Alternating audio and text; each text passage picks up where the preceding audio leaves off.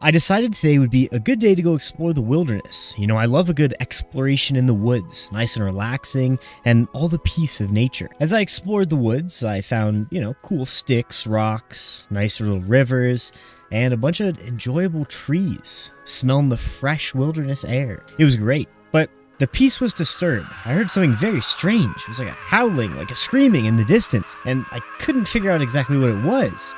And as I followed the sound closer and closer, there into an opening through the woods stood a fox, and it was yelling. But it wasn't yelling like, you know, normal fox or coyote noises, not howling. No, it was like words, like it was screaming at me. And it turns out that he had hurt his leg running through the woods. And so I gathered him in, you know, started to wrap him up in some of the first aid kit I had, and he couldn't thank me more. And I said, no worries, Mr. Foxy.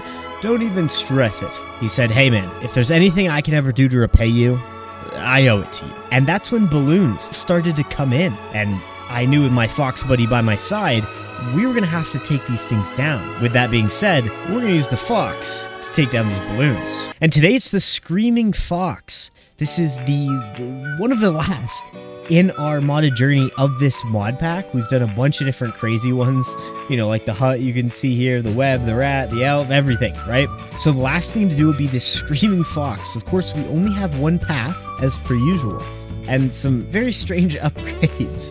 Balloons are deeply offended and retreat when they hear this fox. Something like that. Now, I will show you guys real quick. This tower is, well, not the best. My disappointment is immeasurable. And my day is ruined. So check us out. We get the fox down. It looks cool, looks sick. It's all happy. Now we're going to send some balloons out. It'll take him down pretty low, but the attack speed, yeah, it's very bad. So we're probably going to have to get some other things in here if we have any chance of taking on these balloons. Upgrade-wise, they get pretty expensive, and I don't really know what the max level does, how good it will be, but we will need some money. So let's head over to Tree Stump here, where the clearing in the woods was, and take this down. And of course, we go hard. Okay, so this will definitely be interesting. Literally, what better than Sada to help us through this early game? And a free dirt monkey, why not? Set it strong, thin these waves, and now we can start on our adventure. This guy is $2,000, by the way, right off the gate. So it's not, you know, something you can just pop in right away. But the nice thing is, with ultimate cross pathing, we're gonna get a 555 hut here real quick with, well, none other than the dancing banana monkey, of course, and see what we can do. Because the thing is, with this tower, we're gonna probably place it at just a bunch of different choke points around the map. And honestly, look at this path right here. Yeah, this is the perfect spot to line up a bunch of dogs. And to do that, well, we're gonna need dollars. So boom, and dancing banana monkey. Because think about this, we're gonna need to upgrade all of the dogs, first of all, and that's gonna be pretty expensive. I mean, no way around that. But here's where things get more expensive. Because we're gonna be placing the dogs in all these random points around the map, dude, think about that. The dog's 2,000. You know, if we place like, I don't know, 20 dogs, that's $20,000. And that's not including any upgrades. So we're definitely gonna have a very costly armada of dogs this time around. Or fox, if you want to call it that as well. Good news though, we're going to be able to pick up our marketplace here, and now the real money fun begins. And the thing is too, like Sada on almost every map, as long as you have a little bit of looping or something, and even on some of the harder ones, can solo without you doing anything until round 28. You got basically 30 rounds to do whatever you want. So you definitely can't go wrong with that. Look at this, 28 leads, pop the ability. I mean, it's a piece of cake. And now we just keep scaling on. And let's get another nanny farm. So we'll get pretty much probably 2, 3, 2, 3s right here. And then we're going to need to get an alchemist and start getting a few things down. And that'll be a good point where we're compounding money pretty fast here. And we're going to get into this late game and get all these foxes to scream, I don't know, very rude things at these balloons to get them out of here. Okay, perfect. Next marketplace. There we go. Now, the money's going to be coming in quick, so let's get a fox. I mean, you might as well. I don't know what this guy has innately to pop balloons. Like, camo, lead popping power? I don't know. But the AoE is pretty crazy. Oh, get it. Oh, yeah. There you go. We are also going to need to get an alchemist. We might as well just do that now here. We might move the position later, but we'll see. Sell the dart monkey and just get all the standard upgrades, right? And I'm going to be honest, I'm pretty sure we can just chill with this for a while and just get another farm. We might need to get the stronger stem for the Moab, but we are in a phenomenal spot. And keep in mind, Sada ability, by the way, if things get sticky. And spamming a few of these decked out farms, I mean, oh my, the money's going to be rolling. All right, it's really not a big deal. So what we'll do is I'm going to pop the Sada ability right away just to get damage on the Moab. So we break it, and then Sada can actually just hit these a bit. And, I mean, we can survive that. That's not a problem. So we'll continue on with that. We are going to need some more defenses here. So a few simple solutions to that. We're going to grab a spike factory, go bottom path here, because I want to pretty much just keep this set up for now, not get anything too crazy, like extra. And then this way, we'll also have the back of the track, though, completely squared away for any leaks. But our main popping, damage up here can get the job done. So check this out. Yeah, there it is.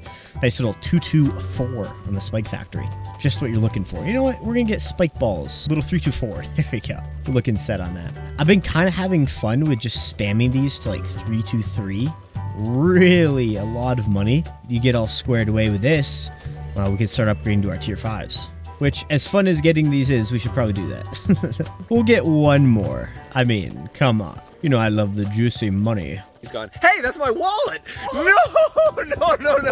Okay, now with our last one here at 3-2-3, we're going to start saving up to pretty much deck these out into their 5 costs. And we're good in the back here to cover up any balloons that leak. And I mean, dude, you cannot go wrong with a spike factor like this in the back at a 3-2-4.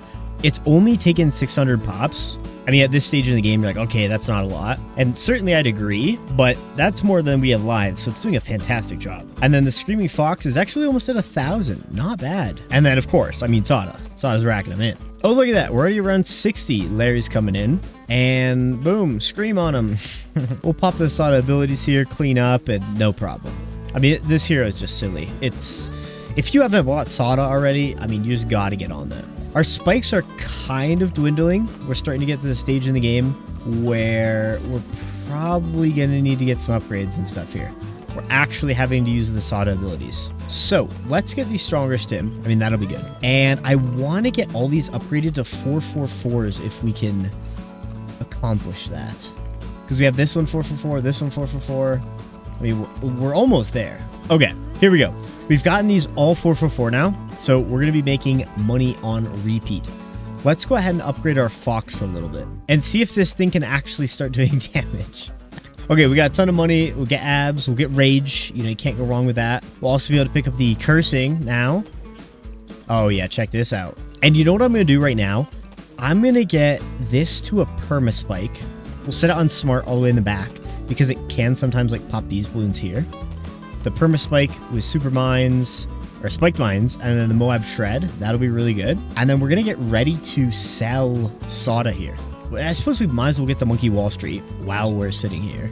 And I suppose let's get another one because I forgot we have the multiple tier 5 upgrades on. So that's pretty funny. Okay, and then let's start to get this composition together. Well, we're around 70. We're getting close to the ZOMG here.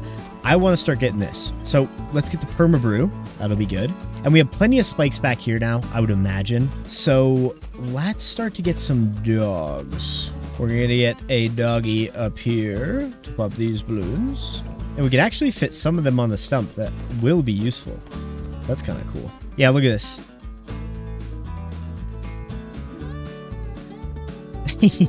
That's hilarious. Okay. And then we'll get another one right here. We'll get another one right here. And then we can start building this now. The doggy wall.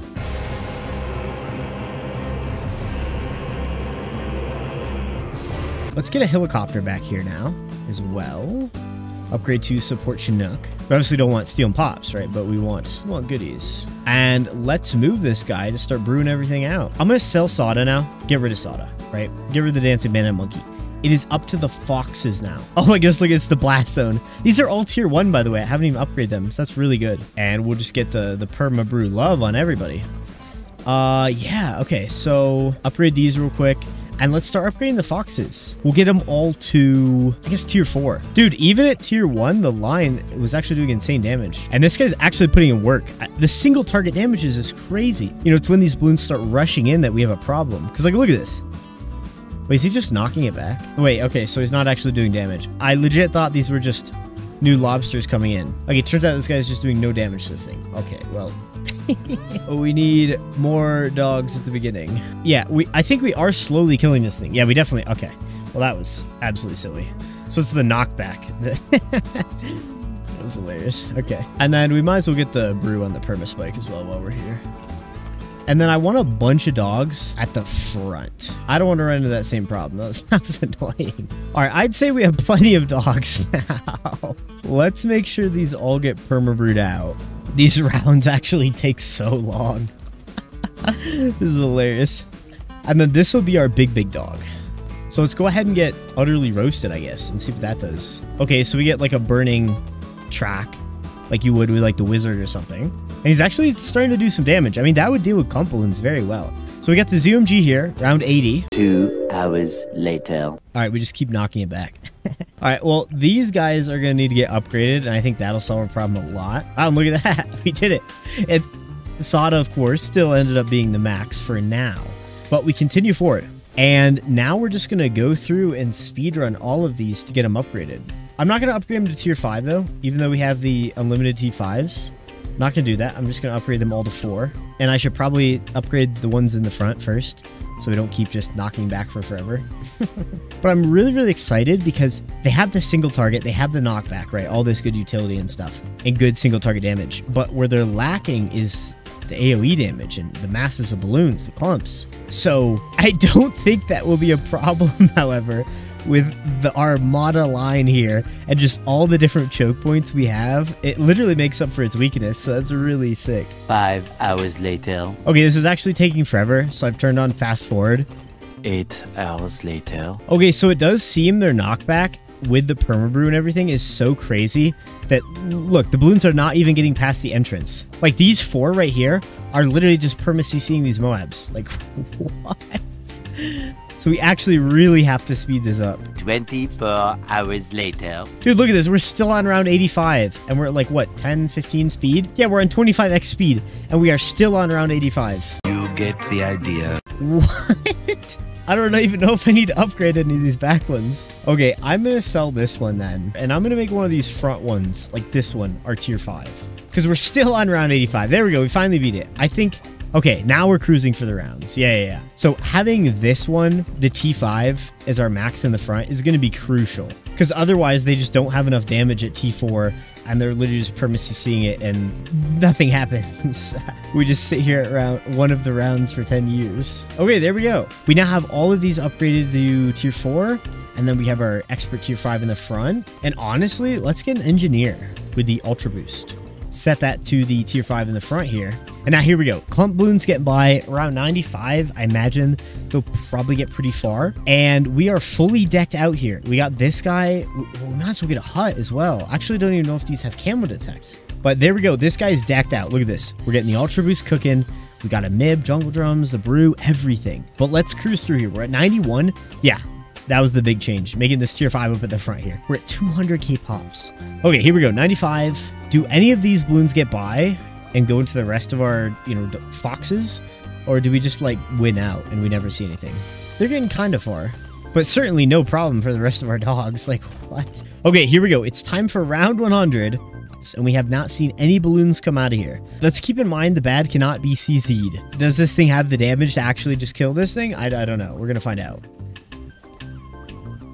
Okay, yeah, so the bad's going to get very far, because obviously we can't perma-CC this thing. So the actual damage, not a lot.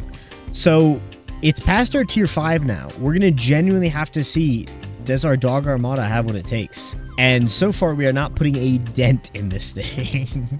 Okay, now it's coming on to dog lane. Oh my goodness, this thing's taking no damage.